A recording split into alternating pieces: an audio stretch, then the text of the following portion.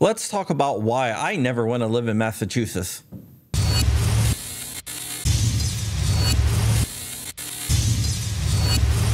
What's up, Wolverines? So Massachusetts told California, hold my beer and watch what I do.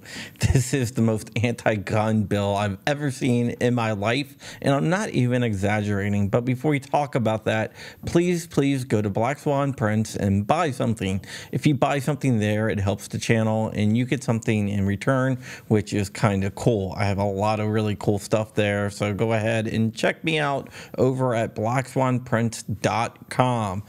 Before I give you my expert opinion on this bill, and yes, I'm joking, I'm not an expert on anything, this bill is the most anti-gun bill I have ever read in the United States. There is other gun bills from other countries that are total gun bans that are worse than this, but for the United States, this is the worst I have ever seen. And I'm not saying that for hyperbole or to get clicks or anything else like this. This bill is really anti-gun. So let's go ahead and talk about what's in the bill. First, like the CCIA, there is a sensitive area of locations. The sensitive area of locations is basically everywhere. Much like the CCIA, a property owner must post a sign stating that you're allowed to carry a firearm. If they do not do that, it is a gun-free zone no matter if the gun is loaded or unloaded. Also, if the place is used as a place of education, like a school or any type of place where educational classes are held, it is a gun-free zone under this law. Government buildings, whether they are owned, operated, or leased, are gun-free zones. Polling places are gun-free zones. Places where they tabulate votes are gun-free zones. The police can arrest you if they suspect that you have a firearm. Without a warrant, without any probable cause, they can just arrest you, which seems like a violation of the Constitution to me. Also, if you have a license to carry, you must surrender that to police, whether you are carrying or not. So it's basically papers, please. Man, there's some Gestapo stuff going on up in Massachusetts. Now let's go ahead and talk about the expansion of assault weapons. You know that scary term, assault weapons, that they always like to use.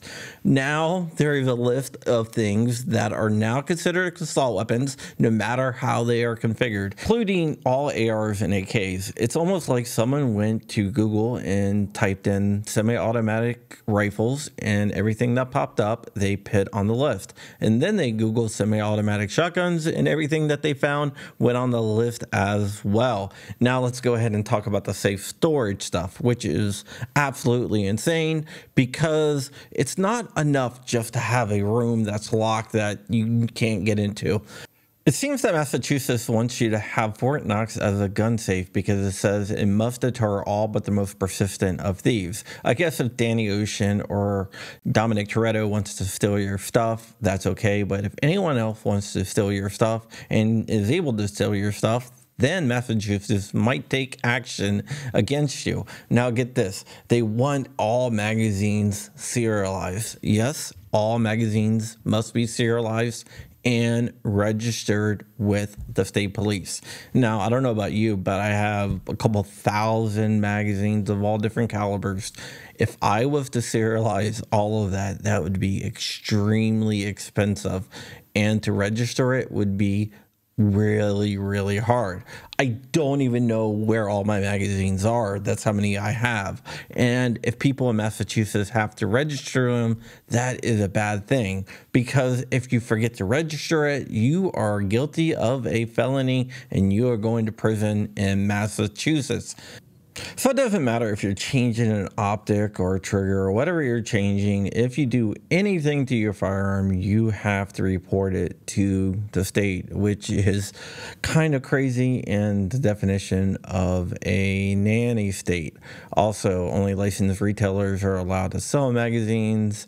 And if you go into an FFL and your firearms license has expired, the FFL must confiscate that license.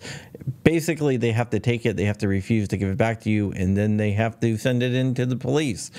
Then the FFL is required to tell you that you must report to the authorities immediately and turn over all your firearms, ammunition, and magazines. Basically, you must go and voluntarily give up your rights, or the jackboots of the state will be on your throat.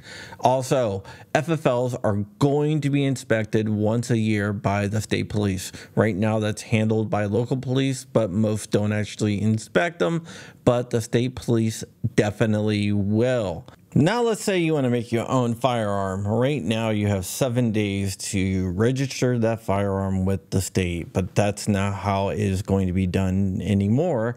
Now you must get a serial number and register it before you build it. You also must tell the police how you are going to build that firearm, whether you're building it from a P80 kit or you're 3D printing it, which the state calls additive manufacturing.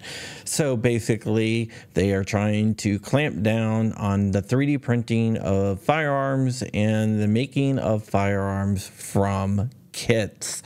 Also, if you're under 21, you're not going to be able to get a long gun license, which is kind of ridiculous. Now let's get into what is probably the most egregious part of the new proposed law, or maybe the assault weapon stuff is the most egregious part. But this is pretty egregious, let me tell you. And we're talking about the new requirements to get a license. Okay, here it goes. First, you need to take a class that will teach you the safe use, handling, and storage of firearms. The class also must include methods for securing and child-proofing firearms, the applicable laws relating to the possession, transportation, and storage of firearms, knowledge of operation potential dangers, and basic competency in the ownership and use of firearms, injury prevention and harm reduction education, active shooter and emergency response training. You must learn about applicable laws relating to the use of force. Also, you must learn de-escalation and disengagement tactics, which isn't really a bad thing to know, but it shouldn't be required.